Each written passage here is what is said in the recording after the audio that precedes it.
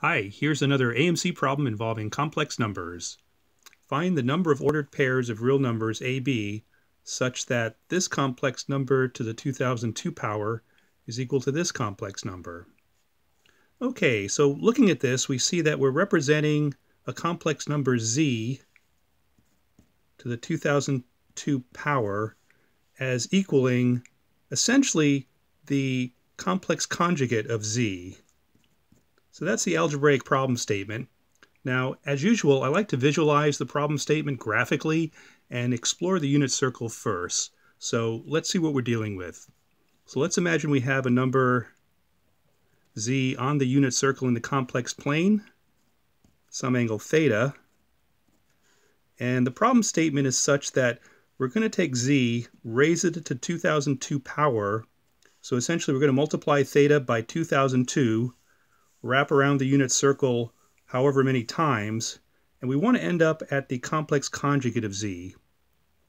So we know the complex conjugate of Z is below the real axis at minus theta, and that looks to be possible. Again, we need to work out the details, but I see that there's probably some solutions lurking in that problem statement. So now let's examine Z off the unit circle.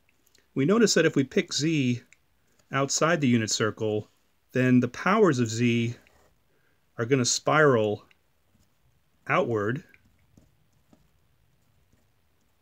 And that doesn't really give us an opportunity to come back around and equal the complex conjugate of Z. So that doesn't look like it's going to work. Likewise, if we choose Z inside the unit circle, the powers of Z are going to spiral inward. And that's not going to lead to a solution. So it looks like we have to be on the unit circle.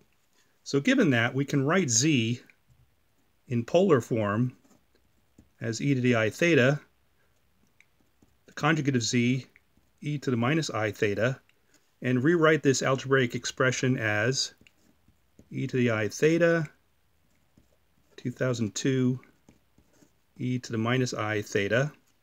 Multiply both sides by e to the I theta.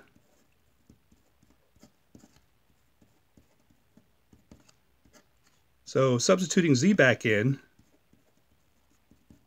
we see that the solutions in Z are basically the 2003 roots